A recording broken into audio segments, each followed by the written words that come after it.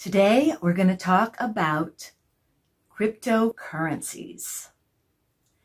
So, first I'm going to talk about what cryptocurrencies are, and then we'll talk about blockchain technology and a few of the individual different kinds of cryptocurrencies. And then I'm going to go over how you can purchase cryptocurrency. First of all, I went online and I looked up the definition of currency. And most of the definitions I came across were archaic. They all described currency as money that was tied to a specific country. And in this day and age, we need a little bit of a more modernized definition, I think.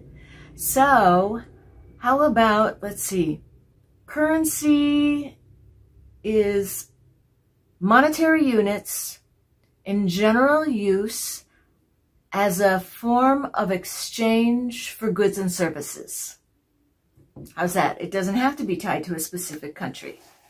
That's one of the beauties of cryptocurrencies. Then I looked up the definition of encryption, which is where the crypto part of it comes from, and I found a really good definition, which I'm going to read to you here. Encryption, the process of converting information or data into a code, especially to prevent unauthorized access. So that's cryptocurrency. Now let's talk a little bit about blockchain. People get confused because blockchain and cryptocurrencies are so often in the same conversation. They are two different things. Cryptocurrencies are the monetary units, and blockchain is a technology that allows for the exchange of the cryptocurrencies. So with blockchain technology, transactions are recorded in a block, like a block of data, and then the blocks are added to the chain. So it's a recording which is public and unalterable, a chain of transactions.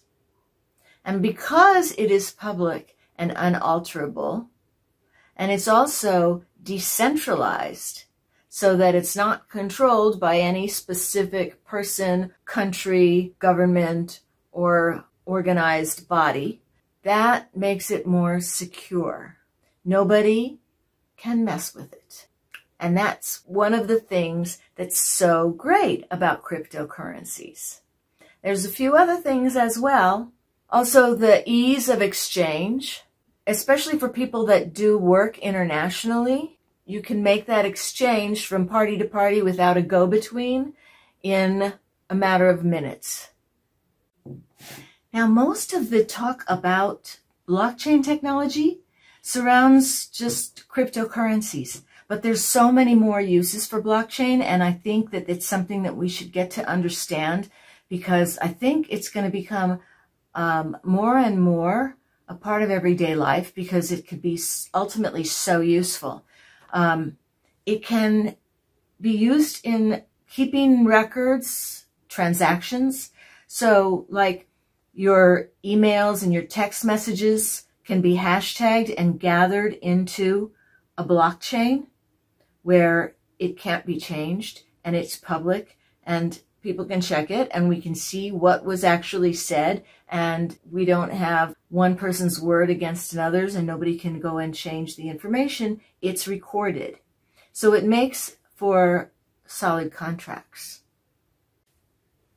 So you may have noticed that the value of different cryptocurrencies varies wildly from day to day. It's quite volatile.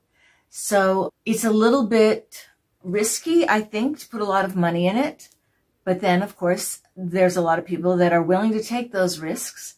It's, I think if you stick with the more commonly known, more established cryptocurrencies, it's safer. It may look to you like buying crypto is similar to buying foreign currencies, where you exchange American dollars for another country's money and hope that the value of that money goes up in a way that's favorable to your exchange. Difference is that when you're dealing with money from other countries, the value of the money is dependent on that country's economy and how well it's doing. Whereas cryptocurrencies, the value is affected more by supply and demand. To me, cryptocurrency is more like the stock market, which is also based on supply and demand. So when I purchase stocks, I purchase the stocks online through an exchange, through a brokerage, and I never take physical possession of the stocks. And the values go up and down from day to day, depending on supply and demand. The same thing when I'm buying cryptocurrencies. I go online, I use an exchange, and I purchase my cryptocurrencies. I keep them online, and I keep them in the same platform where I bought them. For me, it's Coinbase. I don't take physical possession. There is nothing to take physical possession of. And the value goes up and down. It's volatile based on supply and demand. I think that in the future, as it becomes more common in everyday use, for one thing, I think the value will go up.